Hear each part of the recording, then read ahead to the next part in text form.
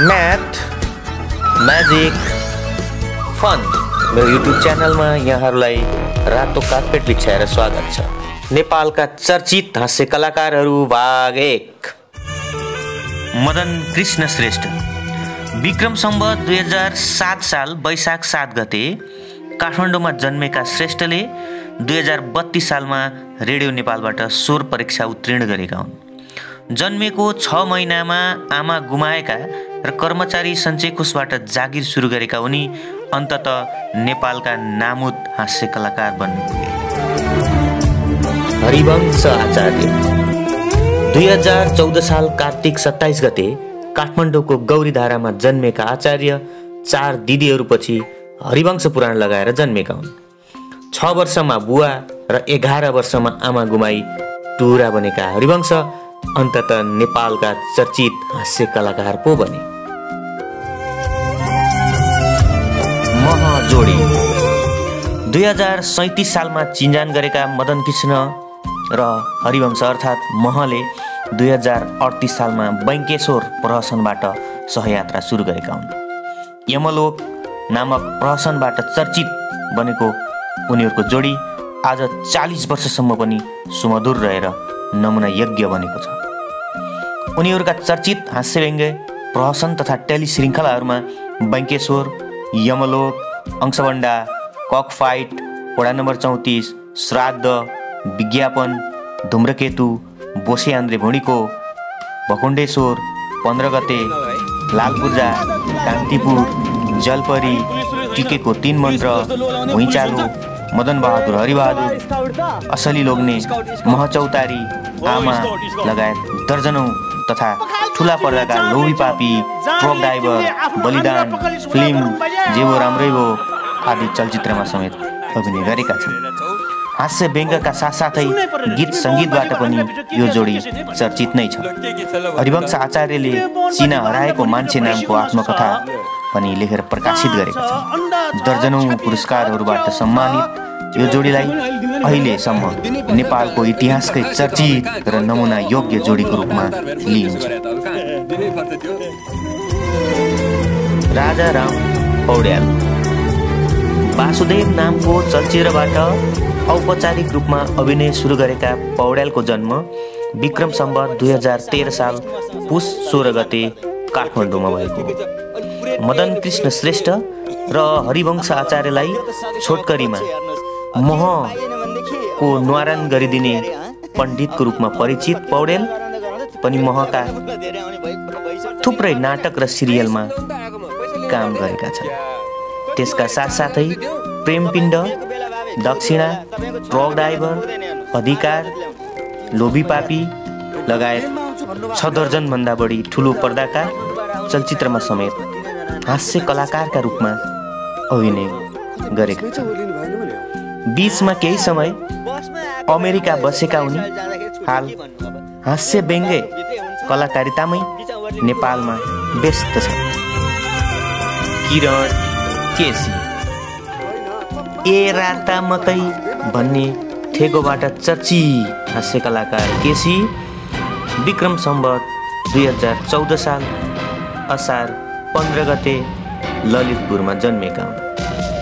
अन्धकारको दियालो नामको नाटकबाट कलाकारिता सुरु गरेका केसीले महका धेरैजसो नाटक र टेली सिरियलहरूमा अभिनय गरेका छन् तथा उनले महलाई आफ्नो गुरु नै ठान्छन्।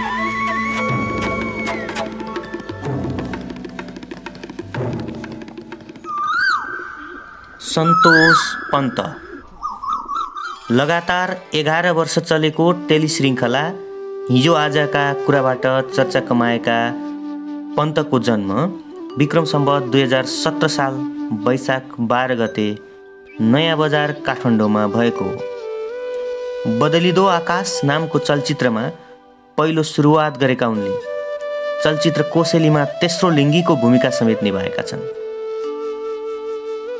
थुप्रै नेपाली चलचित्र लगायत हलिउड चलचित्रमा समेत अभिनय गरेका पन्त पुराना नेपाली हास्य कलाकारका रूपमा गनिन्छन्। वसुन्धरा भुसाल। चलचित्र आमामा हास्य भूमिकामा रहेकी भुसाललाई नेपालकै पहिलो हास्य अभिनेत्री मानिन्छ। त्यसैले उनलाई हास्य साम्राज्ञीको समेत उपाधि दिइएको छ।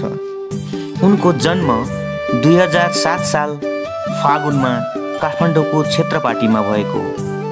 उनले आमा, परालको आगो, मनको बाँध, सिन्दुर, सन्तान, कन्यादान, दुःख, आमाको आशीर्वाद, शिरीषको फूल लगायत करिब 150 चलचित्रमा अभिनय गरेकी छन्।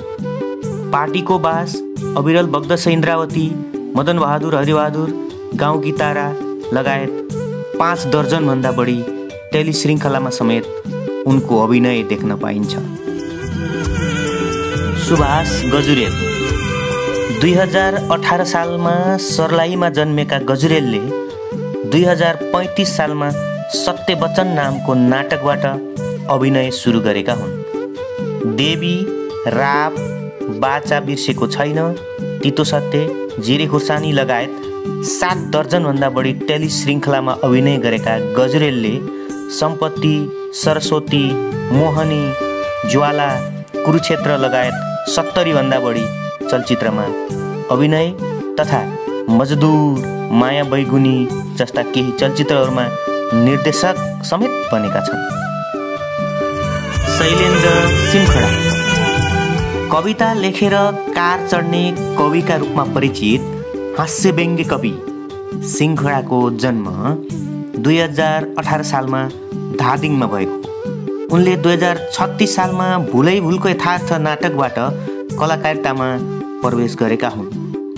उनले सिंहदरबार गेट, प्रजातन्त्रको भूत, एक्सरे, प्रजातन्त्रको पास्नी लगायतका प्रहसनका भिसिडीहरू तथा हिजो आजका कुरा, छिमेकी, मृगतृष्णा, धर्मको मर्म, तितो सत्य आदि टेलिश्रृङ्खलाहरूमा समेत अभिनय गरेका छन्।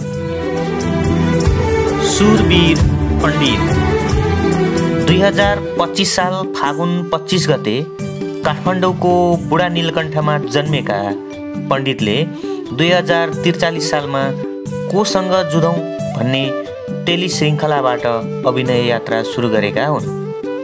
मेरी वासैमा दारी बुढाका रूपमा परिचित पण्डितले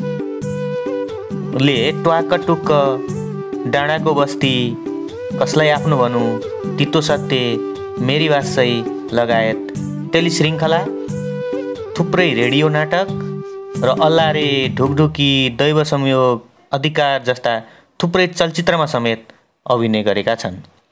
उनले जापानिज भाषाको डकुमेन्ट्री समेत खेलेका छन्। सुरेन्द्र केसी दर्शकमाझ मुला साग नामले परिचित केसीको जन्म 2023 सालमा ललितपुरको सानेपामा भएको हो।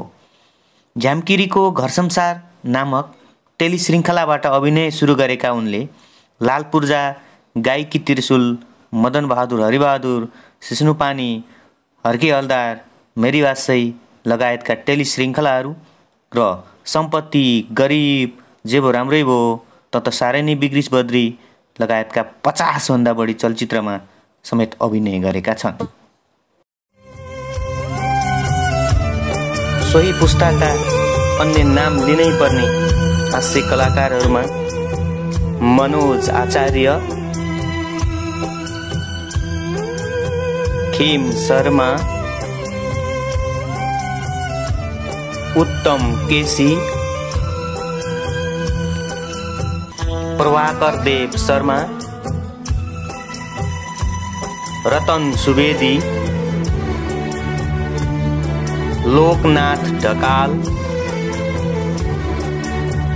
नरेन्द्र कंसाकार, मुकुन्द मैनाली, नारायण त्रिपाठी,